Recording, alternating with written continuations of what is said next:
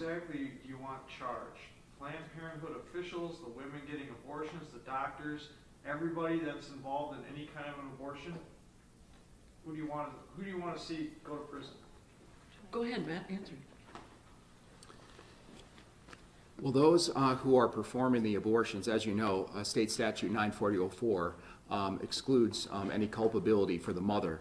So we would be looking at those who are performing the abortions at Planned Parenthood, and any of those who are, aiding and abetting them, whatever medical staff or is there. But look, Planned Parenthood is perpetrating this crime, this violation of the law, and they are to be held accountable. Not the mother seeking the abortion, but those providing the abortion at Planned Parenthood.